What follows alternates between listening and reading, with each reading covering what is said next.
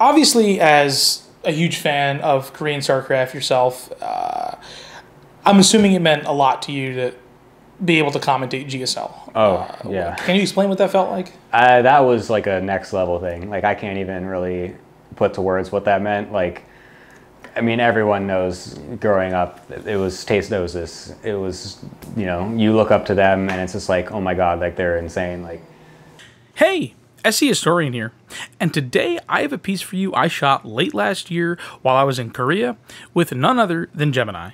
For those of you who may not be familiar with him, Dylan is a hardcore StarCraft guy whose participation in the scene runs the gamut from putting together build guides on the AllThingsProtoss subreddit, to fanboying over Trap and Liquid Hero in the past, to casting the illustrious GSL. Gemini and I had a wonderful chat that showcases not only his love for the game, but his wonderful personality, and I think you're all going to enjoy it.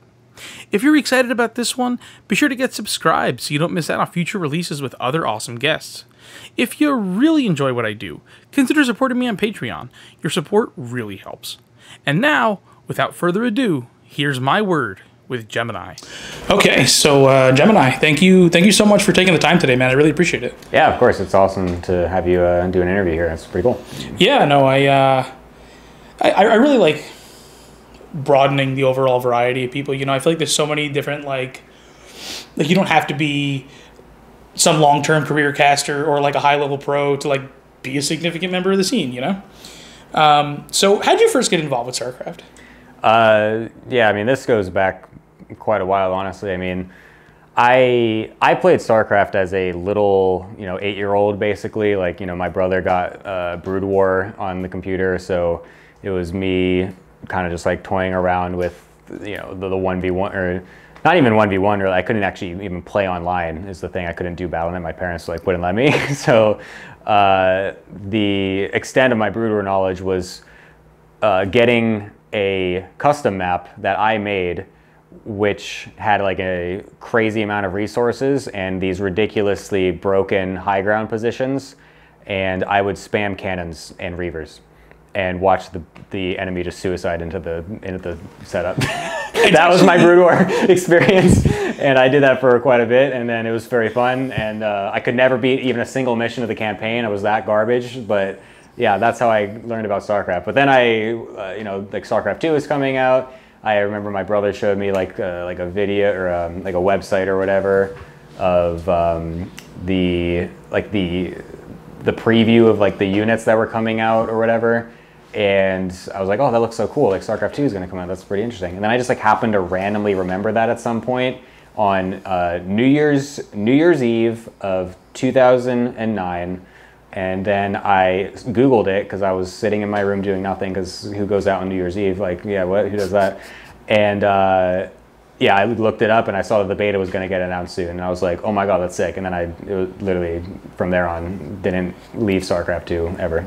So I also have a memory of during the Wings of Liberty days, like my whole family was in my basement for New Year's, like my extended relatives. I just went upstairs and played StarCraft. So that's really funny. That just unlocked a memory for me. That's what real people do. Like, yeah. Real people. Yeah, none of those fake people do that. Like, we don't need to associate with them. Noted. So have you ever been like really deeply involved in any other like gaming communities? Not necessarily the community, but the games. I have tried playing some other games pretty heavily. There was a stint where I was doing a lot of Rocket League, which was after, like, I had like a little period where I tried going full-time in StarCraft in like 2014, 2015. Obviously that didn't work, but you know, after that finished up, then I was actually huge into Rocket League. I did a lot of Rocket League for a while. I got like basically up to what you would consider to be like GM, like low GM of Rocket League, basically. I tried playing like some tournaments. My team got like kind of deep-ish in like one of the qualifiers for like the main like Rocket League like tournament or whatever. So that was pretty cool. But like I never was really part of the community, really. I just kind of was just like doing it myself, essentially, with, you know, me and my couple friends that we were playing. But yeah, Rocket League was the big one, and then Valorant as well. I do a lot of Valorant now. But again, I'm not like, I don't do like Valorant Twitter or like whatever. Like I just like, you know, see some stuff pop up and that's kind of it. But you know, I still play it. I mean, there's people that I know that like do some of the stuff behind the scenes and stuff like that, of course. So it's like I kind of, you know, a little bit there, but mostly StarCraft is like, you know, comparatively, it's nothing like that. So yeah, StarCraft has always just been the #1 go-to. Totally makes sense. That's really cool. I didn't know you delved that deep into some of those other scenes, but it's pretty cool. So, you know, I remember my earliest exposure to you was seeing a lot of the work you did and like participation on like AllThingsProtoss, stuff like that. What motivated you to get involved there? Yeah, that, I mean, that is the stuff that I definitely worked the most on for sure. I just, you know, AllThingsProtoss is I still do like the Discord community stuff. But we just finished up the season 2 of our team league as well for the Discord. So it's like super cool that we can do all that stuff. But yeah, like doing my Build of the Week series on there has been, you know, something I love doing. That originally came from just the innate like desire to like teach people about StarCraft essentially. Like I just like to say things that I think I know a decent bit about. Like it's just kind of fun to just, you know, give out any info that I can, help players here and there. That also originated the thing I was talking about when I first went into StarCraft, when I searched up that thing on New Year's and it was like the beta or whatever. That website that I found it on, the SC2 Armory, is like a super old school website. If there's anyone that even knows what that is, those people are super based. But that was the first place that I did like a big guide of like just like teaching people. Like I was like, oh, let me just do it. Like if it helps people, then that's cool. If not, then, you know, whatever. But I kind of just wanted to keep doing stuff like that. And then when I found AllThingsProtoss, I just was like, oh, this is another great spot to just kind of talk about Protoss and help people if I can. And that became the Build of the Week archives, which was, you know, as of this now, not to brag, it is the largest condensed amount of build orders of Protoss ever. So I know I find some pride in that a little bit, but obviously I don't do it anymore, obviously, just because of time. But no, it was something that I put a lot of work in. It's a fun thing that from the past for sure. Yeah, no, I mean I don't think there's any reason not to be proud, right? Like that's something you put a lot of effort into, so like makes sense. And obviously something also that like a lot of people enjoyed and benefited from, and also theoretically like kind of helped onboard people from being a bit more casual to actually like participating a little bit more actively this year. Yeah. I mean, it's cool as well, just because like I'll have someone come up to me, like, I mean, people like will write comments or whatever all the time, like saying like, oh, thank you for this, like this helped me a lot. And it's like, that's like so cool. It's like to just know that they appreciate it.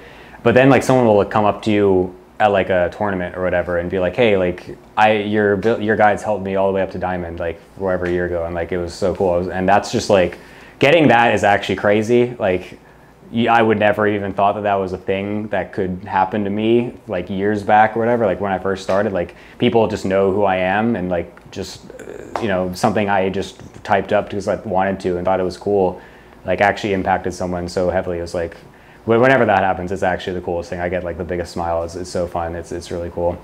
So yeah, it's awesome, honestly. That guy was standing there and he saw you and he was like, is that GG Mini? Is that the guy who Artosis said his name wrong? Oh my God, I love you. Like, yeah. Like, you know, then pivoting from like the build order guides and stuff like that and archiving, you moved into like StarCraft content production for some time. What inspired you to make that pivot? I think it was just like, there was no real like, oh, I'm gonna just do this now, or I just want to do that. Like, it's mostly just like whatever I felt like I had the time to do and felt like I wanted to do, is just like whatever I was motivated to make at a certain time. It's like if I didn't want to actually write any guides or do any build order write-ups or anything, I wasn't going to do it, because I needed to be motivated to do it. And that's kind of my thing in general, where it's like, oh, if I want to make some funny videos on YouTube, then I'm going to do that. If I feel like I want to just grind ladder for a month, I want to do that. So yeah, I am a very motivational, like just sudden inspiration guy, where it's like, if I'm not feeling it for something, I'm not going to do it. So basically, if I've done anything, it's probably because I've just been like, I really think this is so cool right now, and I just want to try to do this thing. And then yeah, whether that's videos, different content, the build order guides, anything, streaming. So yeah, pretty much. That's awesome. Yeah, it's like, It's one of those things where, like, yeah, sometimes you look at something from the outside looking in, you're like, that's kind of a lot of work. But then when you're the person doing it, sometimes if you're really motivated or like passionate, it doesn't really feel like work. I find the same thing sometimes when I'm producing this content where I'll like sit down to edit something and, you know, in the blink of an eye, like 3 hours go by and I'm like, oh, holy crap, I didn't, I didn't realize time was elapsing like this. So you've been out here in Korea for some time now. Explain to folks what you're doing out here. Yeah, I moved out here to, essentially because of StarCraft. Like, it was the history of playing this game and knowing everything about the culture. I mean, anyone who knows me knows that I've been, you know, I am a Korean focused guy. I like watching Korean players. I like copying their builds. I like rooting for them. So like, yeah, there's, you know, that's just been a thing of me. So I like, I've always liked Korea. I wanted to come here whenever I could have the chance to do so. I did it with a little, like, I did what is the word? Study exchange. Abroad? Yeah, study abroad. Thank you. I did a study abroad, and I was like, yep, this is great. I love this country. It's so sick. I want to come back. So I was going to be a teacher in the States anyways, with my teaching degree. So I was just like, let me just apply that in Korea. Let me see what I can do with it, see what it takes me. And yeah, I mean, I just haven't wanted to leave. There's no reason for me to leave. I just love this country so much. It's just fun being in here. There's so much to do. The culture is very interesting. I just love the everything, the food, everything, honestly. So yeah, I don't know. I just like it here. Yeah, no, it's awesome that your experience has been so positive. How did your family feel about your decision to move out here? Yeah, they were at first. I remember bringing it up the first time at a dinner, and the response was less than ideal. It was like I just kind of mentioned it, and in a more serious way, like, yeah, I actually think I might want to do this, and then they were kind of just like, wait, what? Like, what do you mean? Like, I don't, and so they I think they just assumed that I was just like, it's just a phase thing. He's just coming off of his study abroad. He's just feeling it, whatever. He's not going to really want to move. But then I like mentioned it again, another point, and then they were kind of like, oh, okay, yeah, I guess he does want to do that. So at first, yeah, they were a little iffy for sure, because, you know, no one, like, people in my family are all very close. Like, all my grandparents live within like 15 minutes of my house where I grew up. Like, a lot of our relatives are just all really close. We had like this big family reunion every year in that town where all my grandparents live, and like everyone's close enough to just easily come by. There's like only a couple relatives that live outside of where I'm from. So to have someone in their family have their son move to a whole other country, I'm sure was, you know, a little nerve-wracking for them. But I mean, I can't be thankful enough for the fact that they let me do it. Obviously, just, you know, they know that this is what I wanted to do, what would be fun and enjoyable for me, and what I wanted to do. So yeah, I know, I just appreciate them for doing that. But at first, they were definitely a little not quite sure about it. Yeah, no, I mean, it definitely makes sense. Like, when you're, you know, child or whatever relative in other circumstances is like going to move across the world. I can see how that might be a little nerve-wracking.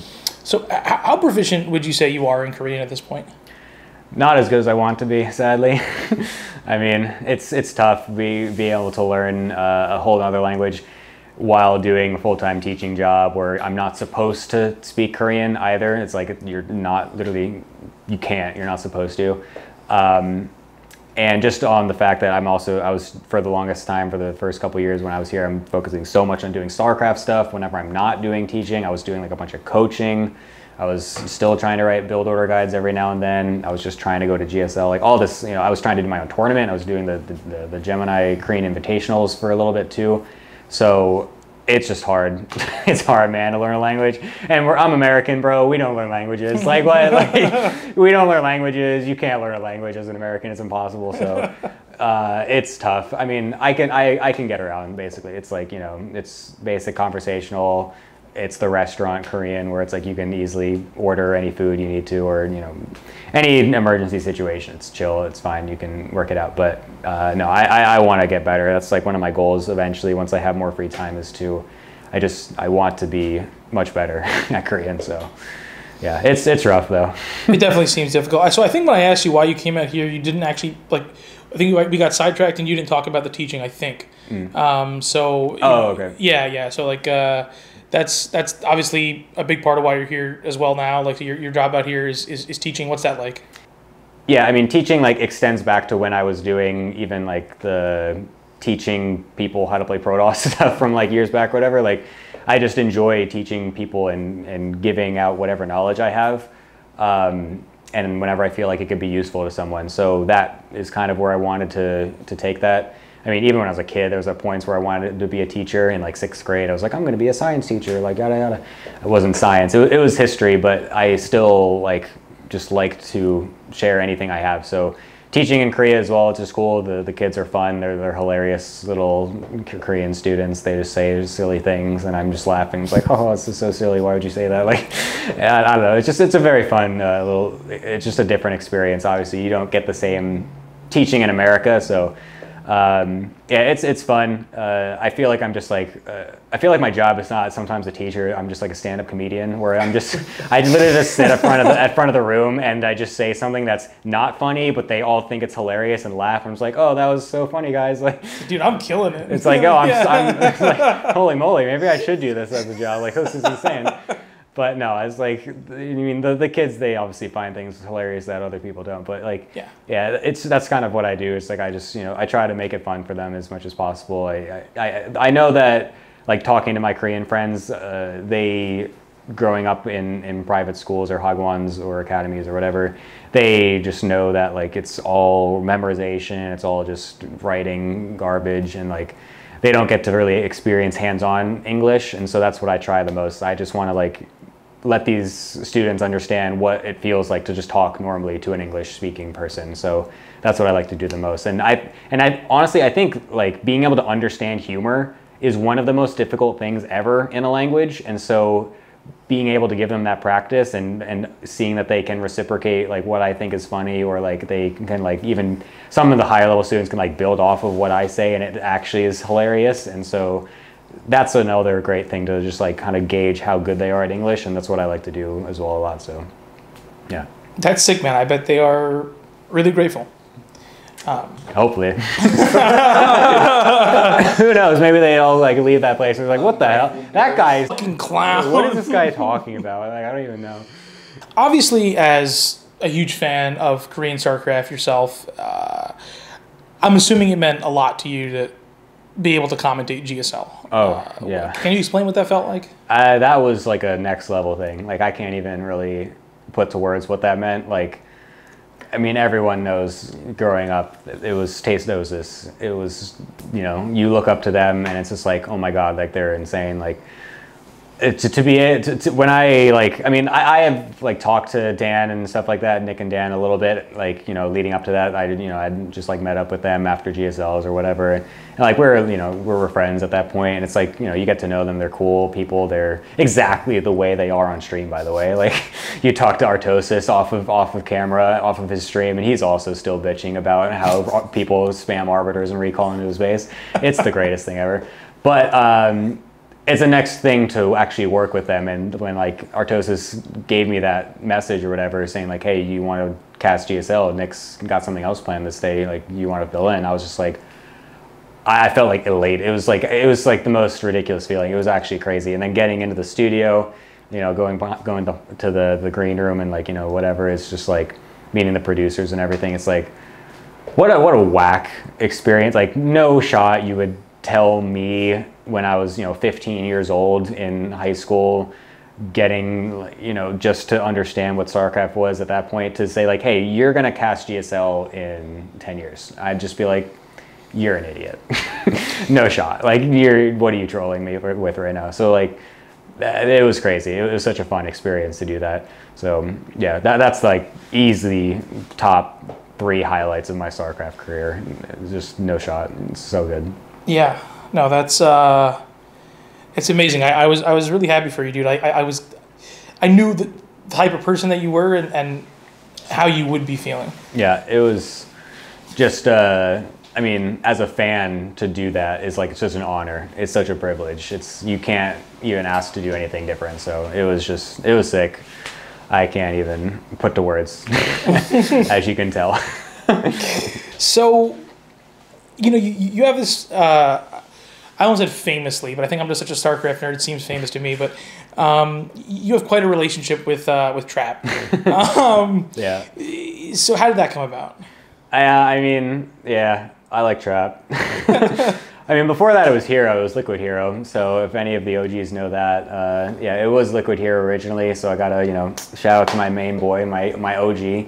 But no, I mean, Trap is just like this is gonna get long-winded, so I'll try to keep it short. But basically, I really like how Hero played because he plays really cool and interesting, and out of the box, he was like the multi-prong guy. He like played super crazy the way that no one else did. So that's why I really liked him. And then when I first started watching Trap, he was doing kind of the same stuff, right? Like he was doing like storm drop builds in PvT, stuff like that. That's just like no one else does. It's super interesting and cool, micro intensive, multitask intensive. So yeah, I just liked watching him for a long time. I don't know. You just become a fan of someone over time, and I guess I just like being fans of someone like really a lot. I don't know. But yeah, I mean, he's just a cool person. I just got to meet him like at one point, and I just got a picture. It's like, hi, like, oh my gosh, hello, like, can I get an autograph? Thank you, like, bye, that kind of whole thing. And then just over time, I just like say like good luck like in your games or whatever. I'd like message him just like randomly on like Twitter or something. I don't know what it was, but like just like good luck in your matches. Like hope you do well. Like yada yada. And like eventually he would like respond or something, and I would like show him builds. I would try to get him to disruptor drop into VVT, like stuff like that. He would tell me it's trash, but whatever. No, I don't know. It just I whenever I'm like a big fan of someone, it's like the coolest thing to be able to like just share any like experience with the game to them. It's like a cool thing if they can reciprocate. So I don't know. He's just a really cool, nice guy. So he was just I don't know. He's cool. I like him. He's a nice guy. He's good at the game. What can I say? Well put. So you've been working with Onsyde for a bit now. What do you do for them, and how did that come about? Yeah, I'm basically just the social media guy. I just post stuff on Twitter, Instagram, stuff like that. I actually, funny story, the owner is someone that I knew. I coached actually at one point. It was kind of interesting, and then like fast forward a year and a half or something like that. He just knows who I am, and so he was like, "Hey, we need a social media guy. You want to do it?" And I was like, sick, sure. Yeah. It was actually that simple, to be honest. Like it was like he just like, yeah, I didn't know you're like a funny guy. Like you know how Twitter works. All this stuff. Like we want to come on. And it was like, yeah. And the craziest thing too was that he lived in the same neighborhood as me. Oh. Which was the craziest thing ever. So, and we didn't know that either until we just like met up to like talk beforehand, and we were just like, yeah, I actually just live right over here. I was like, what the heck? Like, what are you talking about? Like, I live over here. And they're like, what the, like, and so, yeah, it's almost like destined in a way. So it was kind of cool. You ever like have those moments where you sit back and think like, obviously in a bit of a loose sense, but you're on the same team as Maru? Yeah, no, yeah, that's a fun thing to think about every now and then. Just drop out the like, yeah, I mean, our practice games together, I mean, there's a reason he's so good at TVP. Let's be real. Like, no, I mean, it's cool. I think about it every now and then for sure, but it's just, I don't know. It's just like yeah, that's kind of neat thing. I mean, I don't get to interact too much, obviously. I'm just the social media guy, but yeah, it's kind of funny. Yeah, it is. So you've done some casting for some other games, Valorant. Like, how did that go? Do you enjoy it? Yeah, I mean, Valorant's cool. It's an awesome game. It's super hype. It's just a fun game that really, like, there's so many moments where something crazy will happen, and it's just, like, super pop-off worthy kind of thing. And so it's just a fun game to cast, for sure. It's totally different from StarCraft II as well. Like, casting the two games is very... They are definitely different skills, which is kind of cool, and it was interesting to kind of test that out, whereas I'm just, I just only cast StarCraft in the past, and then to try and see what it's like to cast a different game. It was like a totally different experience. It was really cool.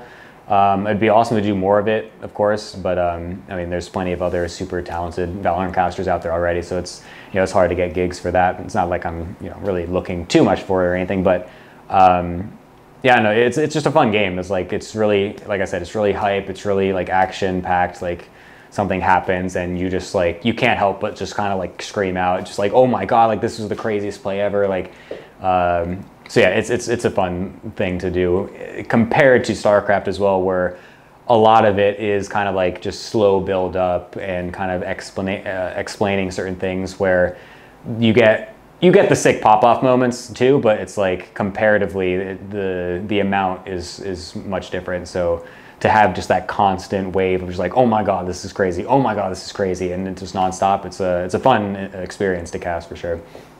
That's awesome. I'm glad it went really well for you. Thank you. So I'm assuming, or rather I do know that you've been following the development of Stormgate. What about Zero Space? Are you pretty familiar with that one as well? Yeah, I mean, I looked at their stuff. It looks super interesting. I mean, the fact that they came out with like so much out the gate was crazy to me. Like it just literally out of nowhere, I was just like, oh my God, this is like such a well-polished looking product already. Like it's pretty impressive. Obviously, I haven't got my hands on the game at all, so I can't say what I think too much, other than just what I looked at. And I mean, yeah, I mean, it looks impressive. It's cool that there's so many of these new games that are going to be coming out. I'm just excited to kind of try playing it a little bit too. I don't know. I can't say too much other than that until I actually get my hands on it. I'm someone that really, I just need to play it. Like if before I play it, I don't really know. Same thing with StarCraft, like a new patch comes out or something, and someone's like, well, what do you think about this patch? Is it going to break this thing? And I think this is so bad. Cyclones. I'm like, just play. I didn't play, bro. Like, I don't know, what do you want me to say? Yeah. Like, I can't theory craft these numbers in my head, like this plus this and this much extra damage equals 60%, OP. Like, I don't know. I need to play it. So I'm looking forward to when I can actually play Zero Gate or Zero Space, Zero Gate. Zero Gate. There's no gates there. That's the thing.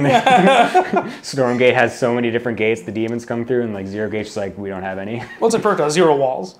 Yeah. That's crazy. But then obviously, as far as Stormgate goes, you're a bit more involved and interested in that.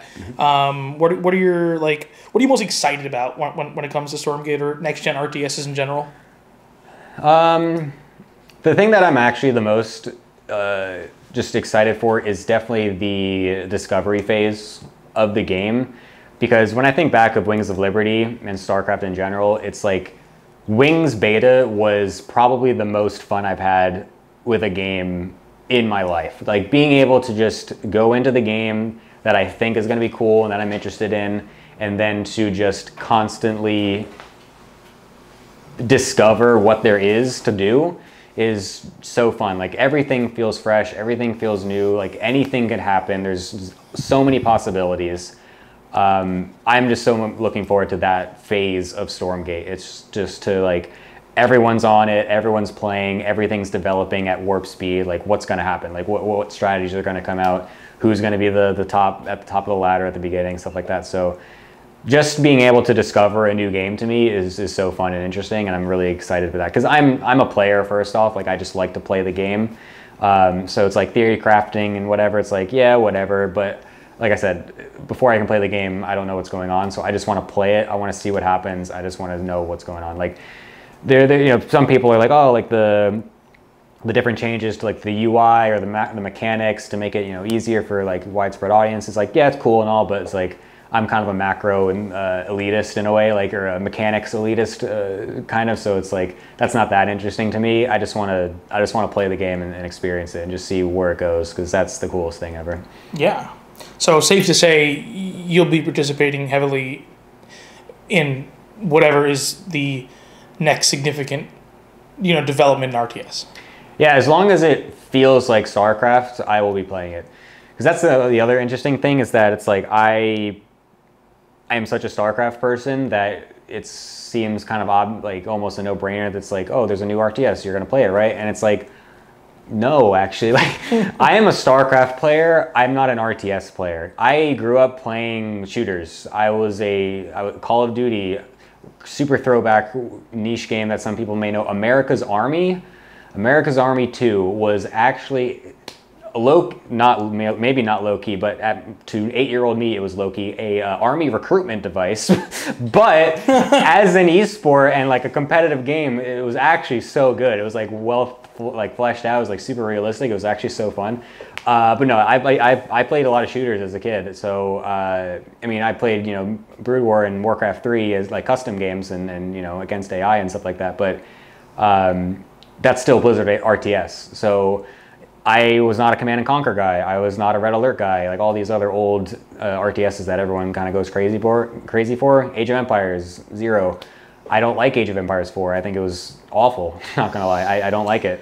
So if it doesn't feel like StarCraft, I'm not gonna play it. But assuming that it does, I will be diving straight in. And I mean, the people behind Stormgate and Frost Giant, I'm pretty confident to say that they'll probably get something to scratch that itch for sure.